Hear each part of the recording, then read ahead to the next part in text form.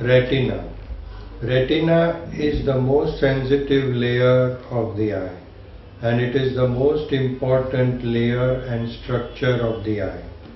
I will explain you what retina is and where exactly it is on the eye. If you look at this eye, we have got the cornea, the lens, and the retina behind. The retina is the neurosensory layer which takes the light from outside and it transmits the light with the help of its neurons or the nerve cells to the optic nerve and to the brain. This is the most important layer because if there is any damage to the retina, then the light will not be properly transmitted to the brain and the vision will not be in the normal condition. So it is very important to study the retina, and there are many conditions where the retina may be affected. Some of the conditions which I am going to highlight are the following. Firstly, diabetes.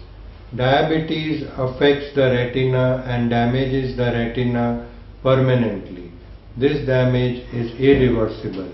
It is very important to take care of the blood sugar at all times so as to prevent blindness and prevent any diabetic retinopathy. Second is age-related macular degeneration.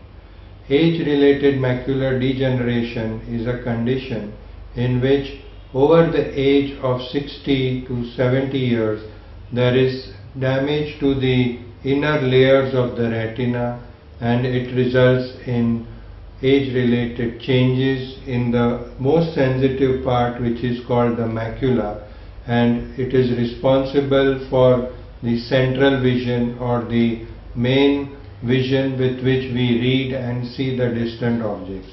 So it is very important that if macular degeneration is detected, it should be treated very well.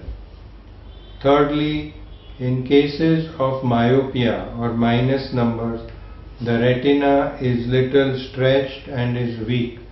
So regular checkup is very important of the eye as well as the retina in patients who have high numbers or have high degree of myopia.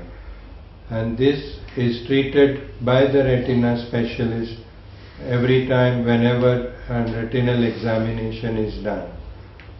So this is the retina, and it is carrying the light impulses like an electric current, and it goes via the nerve to the brain. The structure of the retina shows numerous blood vessels. So there are hemorrhages, exudates and new vessels in diabetes. In these patients we do a test called angiography, and we inject a dye which goes into the eye and we take photographs, which is called as angiography with a fluorescein dye. Here we can detect all the conditions related to the retina. We can see the new vessels which are formed resulting due to the diabetes. So the new vessels can be seen on angiography and then they can be treated with the laser.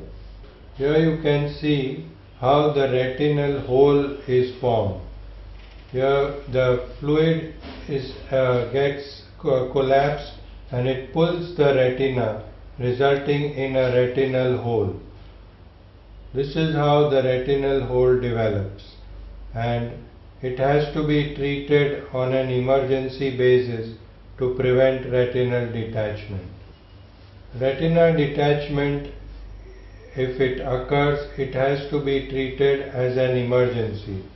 Here you can see that the retina is detached from its normal position and the vision gets totally blurred.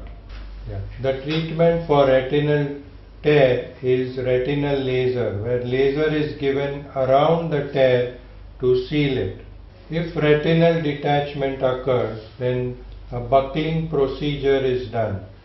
Scleral buckle, it is a silicone buckle which is used to seal the tear and cure the retinal detachment. The other treatment for retinal detachment is vitrectomy, wherein we pass an instrument and inside the eye and we remove the fluid of the eye called the vitreous, and we inject new fluid into the eye which will settle the retina.